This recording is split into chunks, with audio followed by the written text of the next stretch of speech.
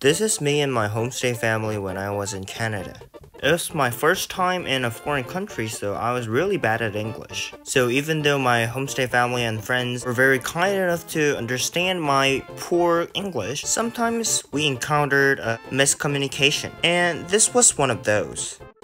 What do you want for lunch? 맥도날드. Huh?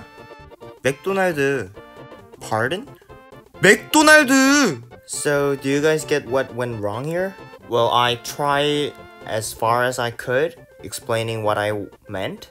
They sell burgers, french fries. And after that, he says, McDonald's. So, whether if you're a Korean who's in a foreign country or you're a foreigner in Korea, you might encounter this kind of moment a lot.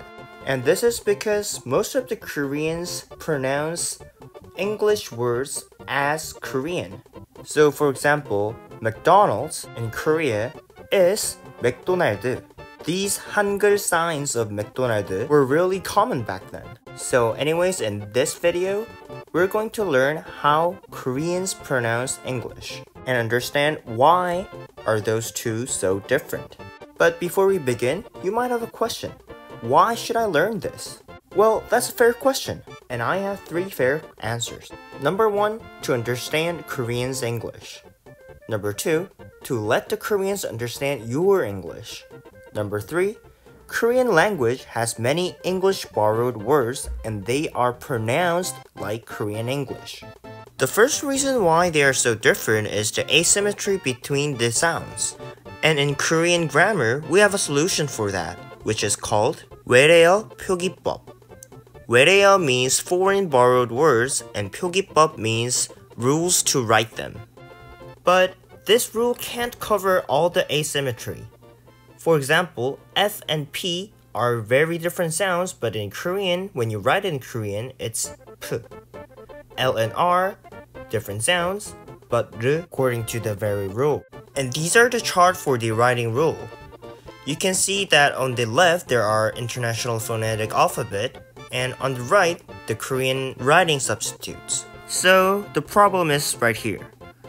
You write English word into Hangul, the Korean alphabet, and the Koreans read the Korean version of that English word, so there's a difference in the pronunciation. Here's an example. Bus in Korean is 버스. The reason for this is that when you change the English bus into Korean alphabet Hangul, it becomes 버스. This is also related to the second reason, vowel. In Korean, you must have a vowel to pronounce something. So for example, the alphabet K can be pronounced in English, K. But the Korean alphabet Kiok can't be pronounced on its own. That's why we add the vowel U and pronounce it like K. So for English syllable without a vowel, like K, we add Korean vowel or ignore the sound at all. So for McDonald's, Mek and Z can't be pronounced in Korean because they're missing vowels, so they're not syllables. So for Mek, we add E, so we pronounce it like Mek. For Z, we just drop the S and pronounce it like D. This is why McDonald's in Korean is 맥도날드. This characteristic is really visible in the word Christmas tree. In English, Christmas tree has 3 syllables, Chris, mess, and tree. But because Koreans can't pronounce sounds like k, s, and t, the Korean version of Christmas tree is 크리스마스 트리. And you can see that there are 4 more syllables in Korean. So that's why there's so big difference. Christmas tree and 크리스마스 트리. So we learned why there are so huge difference in Korean and English for English words. So let's go through some very common Korean words which are borrowed from English words. The first one is 비닐. 비닐 is borrowed from the English word vinyl. And when Koreans say this means just a thin plastic, like for plastic bags. So for plastic bags, the Koreans say 비닐봉지 or 비닐봉투. So when you need a plastic bag in Korea, you might just want to say 비닐봉지 있어요? Or do you have any 비닐봉투? Since most of the Koreans don't know the term plastic bag. But we do use plastic, which is borrowed from plastic.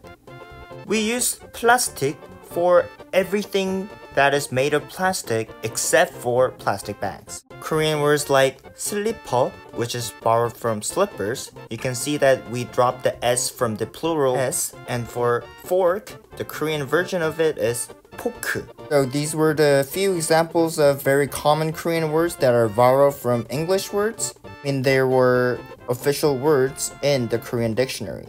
Let's look at some words which are borrowed from English words, but not in the dictionary. The first one is 레전드. This is borrowed from the English word legend, and when Koreans say it, it just means legend of something. 테러, which is borrowed from terror, but the Koreans use it like terrorist attack. But even for like slight pranks or spamming, like for message spamming, Koreans refer this to 문자 테러. The last one is 어그로. 어그로 is borrowed from the English word aggro, but the Koreans use it for the substitute of the word troll. So 어그로 끌다 means trolling.